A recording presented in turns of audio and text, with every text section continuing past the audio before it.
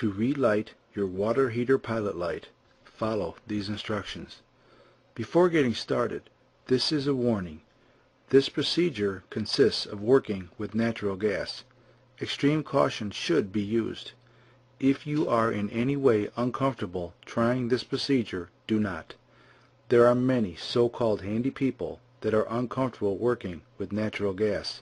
Please call your American Home Shield representative at 1-800-776-4663 or visit www.ahsservice.com for a qualified contractor to make the necessary repairs.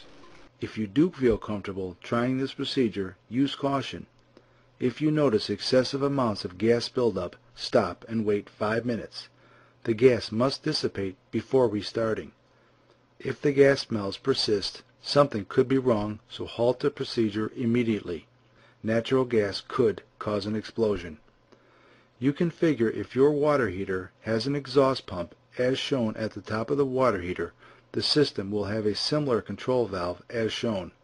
They all have electronic igniters for their pilot systems with no pilot flame to relight.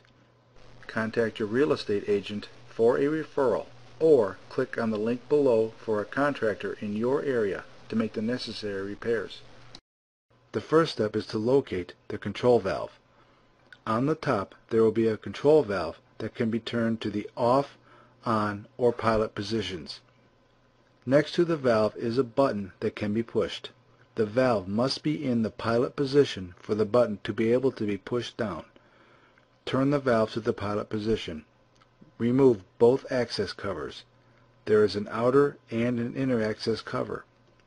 Follow the middle tube off the bottom of the control valve all the way inside the burning chamber. The middle tube is the gas tube and joins 2 other tubes, and at the end is where the pilot flame is lit.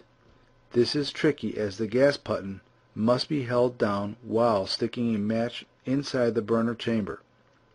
Take an extended tip lighter or match at the end of a pair of pliers and place it at the end of the middle tube and hold it there while you depress the gas button.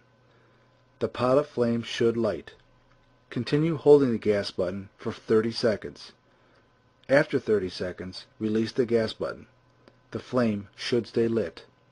If the pilot flame goes out, repeat the procedure, only this time hold the button for 45 seconds. Sometimes it takes a while for the thermocouple to heat up.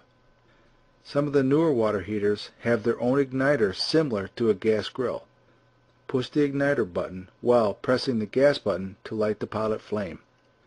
If the igniter does not work, follow the procedure if no igniter were present. This shows a flame lit inside a glass window.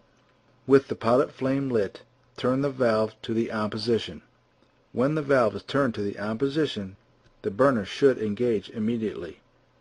It will not be uncommon to hear internal dripping sounds when first engaged as the condensation is burning off. The dripping will eventually stop. Note, if the pilot light will not stay lit after 3 attempts, you will have to call a contractor for the necessary repairs. It is possible that a handyman can make this repair.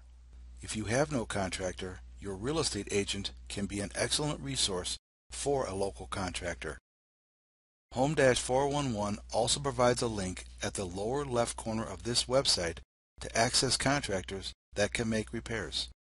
We provide this link as a service for our members as contractors can be very difficult to find. Due diligence should always be used when hiring anyone to come into your home to make any repairs. Please read the Home-411 Limitations of Liability.